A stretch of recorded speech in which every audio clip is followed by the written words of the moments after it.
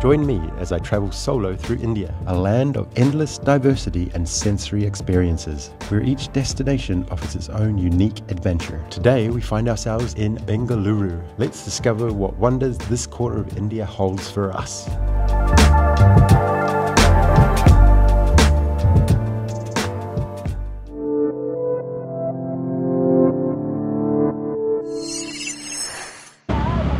Good morning, guys. Actually, it's sunsetting time.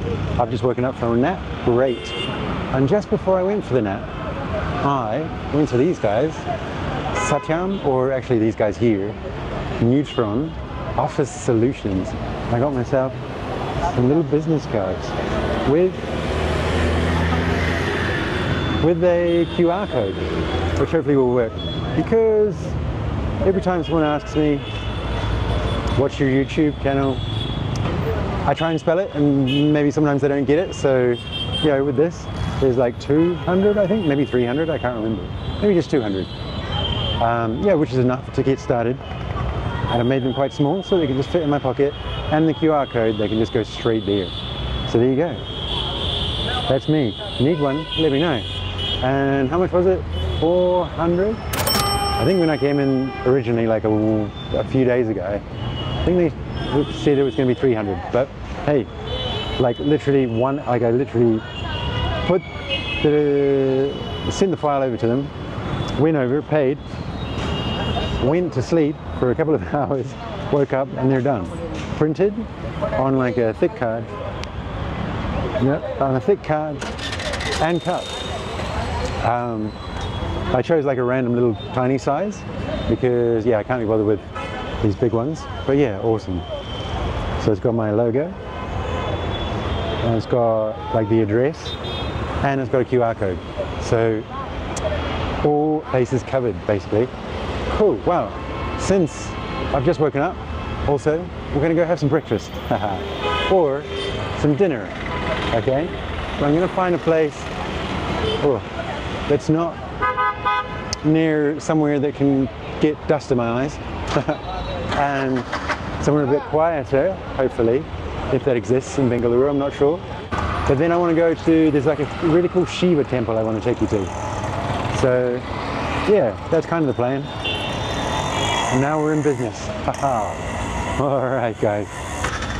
Literally just gave my first card away. Straight away. Yeah, it makes life a lot easier. You just like, here's my card. Although he just looked at it and he didn't really understand it, but that's fine. Yeah, I'm gonna go try and find some food. And then, I don't know, try and get somewhere, somehow, get to Shiva somehow, I don't know. Me and traffic, me and transport here have not been so great, you know. Been quite taxing on the soul to get anywhere, to be honest. Particularly now, like obviously now I've just woken up and it's like rush hour. That's not going to help the situation, is it? Cool, well, we'll do food first and then try and decide how to get anywhere. Okay, bye.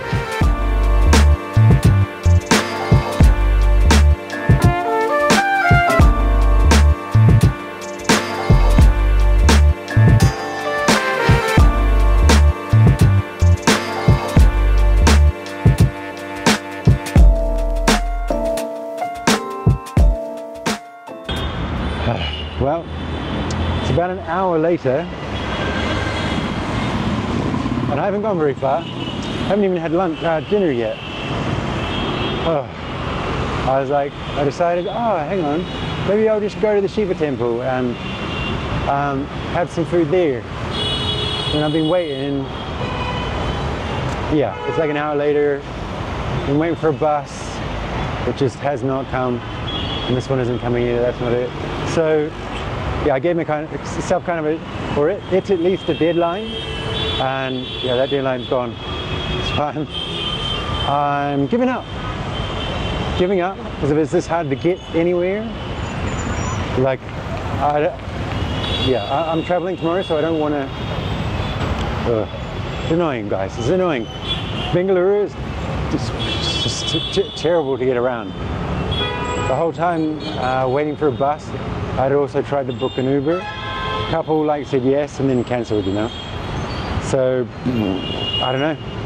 It's like 7:15. I guess this is still rush hour. You know, again, I just shouldn't be traveling at night at rush hour. But I think daytime's pretty much the same as well. I don't know. So anyway, that's enough of that. I give up. I was going to go even to like Indra Naga, which is like kind of, I still haven't been to the clubs and everything. It's so terrible to get around here. And like by the time, so I've been waiting for that bus for about 40 minutes. It was supposed to come about 20 minutes ago. And that whole time waiting, I was also trying to get an Uber. So, you know, I've only got so much patience, to be honest. And if I can't get, to the Shiva temple or to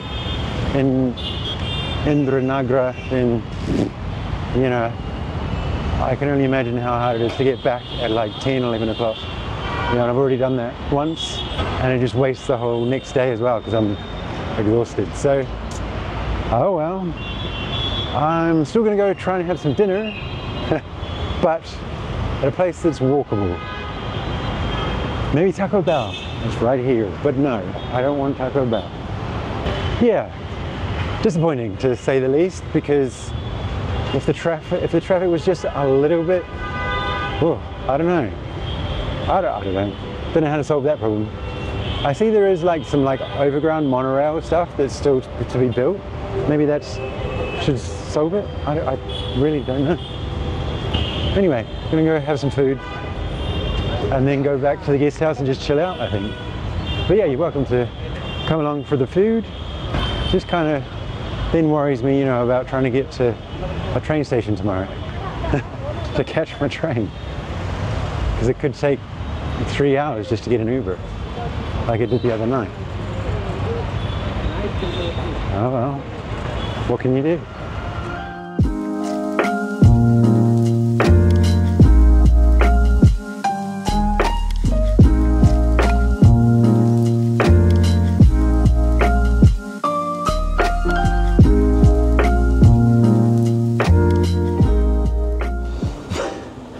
Alright guys, I'm not really usually one to give up on things. Usually, you know, challenges make me push harder, but I think that's enough. That's enough pushing. So I'm here. It's actually on the street, the little quiet street, well, the little street of my, where my guest house is, with a little view of the street. I didn't realize they had like a whole restaurant up here. I've been in here downstairs before and just picked out some like takeaway. But yeah, I've ordered, forgotten, something that I'd never heard of, that's why I can't remember what it was. But I did do veg pilau rice, or they call it Pulao rice, which is like a, kind of like a fried rice with vegetables, and a lassi and a chicken something. Chicken something, I can't remember. When it turns up, I'll ask the dude. So yeah, that's enough. That's enough for me. Just gonna go wash my hands, guys. So, I just checked the menu, so I ordered a chicken collar puri. No idea what they are.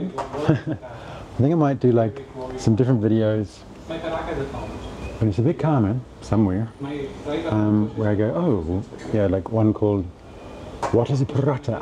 And then I just order the paratha and show you and eat it. This is a paratha. It has flour in it.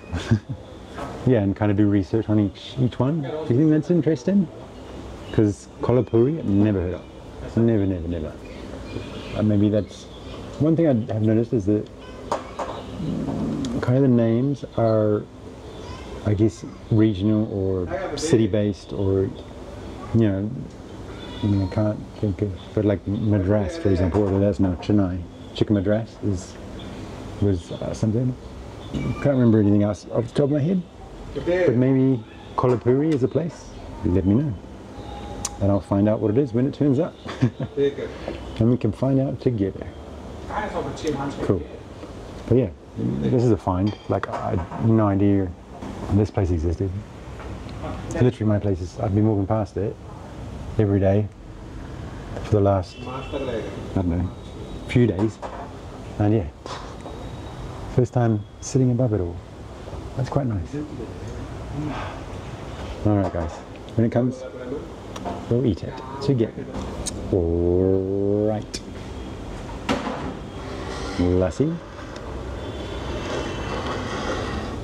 Pilau rice. Wow, look how much there is. Oh my gosh, that's as big as my head. And then, oh, chicken, kolhapuri. Okay, no idea. And like a little, just like a yogurt stuff. I'm used to having bread. It's like, what do I dip it in? Used to use my hands actually. Very strange. Wow. So in here, hang on, I'll show you it all. So here, lassi, yogurt stuff, chicken kolhapuri, and pilau rice. You can see in the pilau rice, there's like so many things. So many things. Peas, like cheese, or maybe it's paneer, carrot. No, haven't had carrot for a while.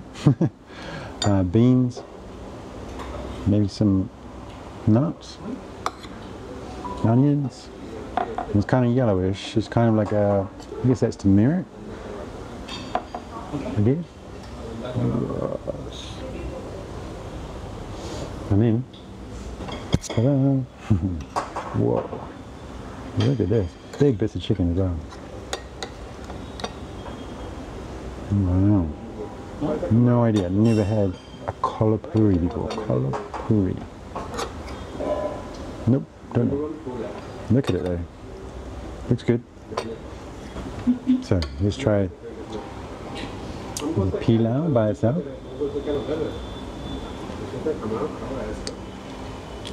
Wow. Just that by itself. Amazing. Very oily, but that kind of brings it, gives it its flavour, you know. Kind of like a stew, yeah, like a fried rice, I guess. Right, now let's try the kolhapuri.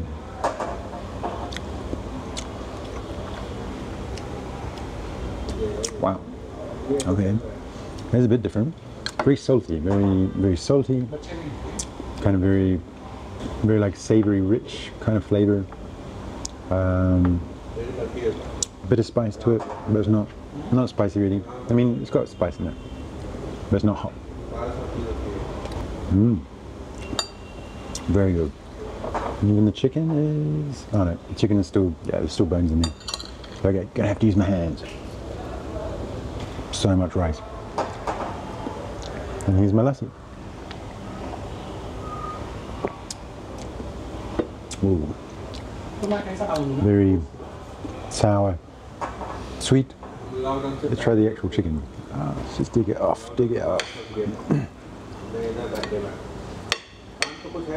Very tender, it looks. Wow.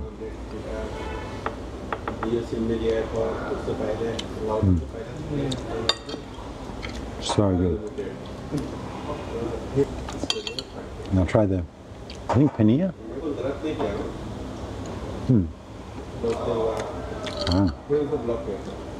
Wow. Wow. And a nice view. A nice quiet view, may I add. And yeah, that's us for today. Wow. Something was chilied then. I think that was actually the pilau.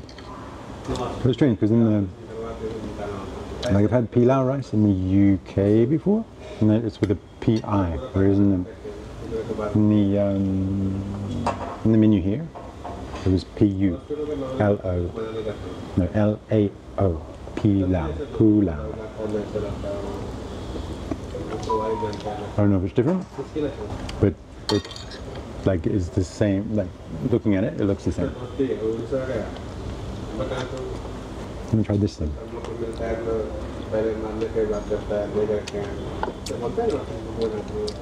Yeah, it's kind of like a yogurt.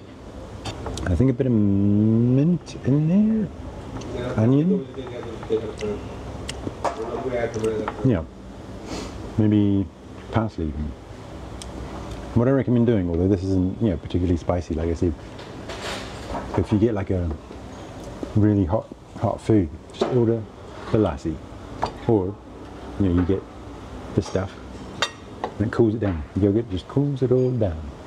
Cool guys, I'm gonna eat all of this, too much stuff, and then pass out, fall asleep maybe again. Wow, so much rice, so much. Look, that's my hand, that's the rice. Must be for like at least 3 people.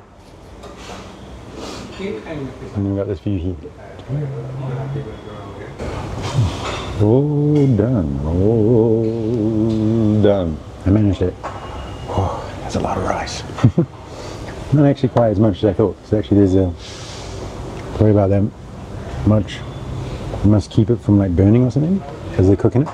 It's quite clever. I guess it's got like a double bottom, if you like. And some people's things going on out there. Still got a bit of lassi to drink, but yeah, I think it was a good decision.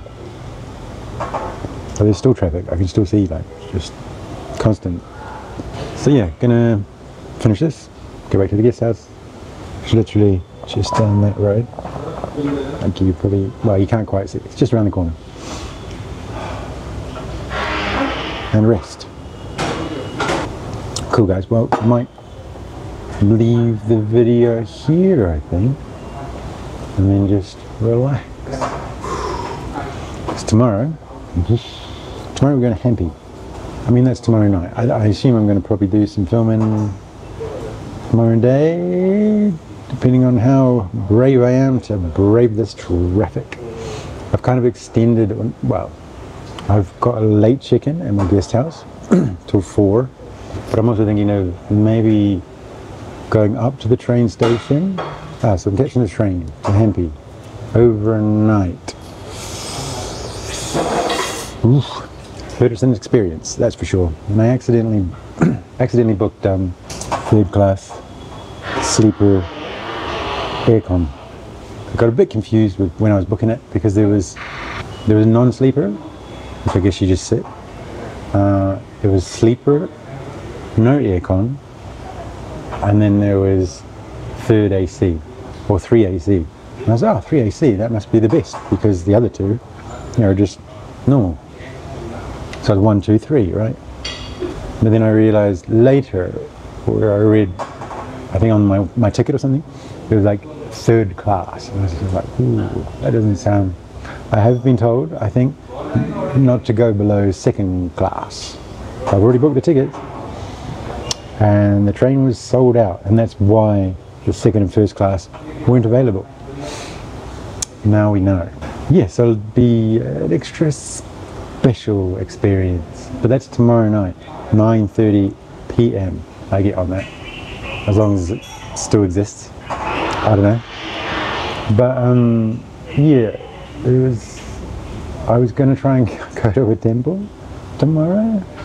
Alright, I don't know if that's a good idea. One thing I really don't want to do is get stuck at a temple and not be able to get to the train.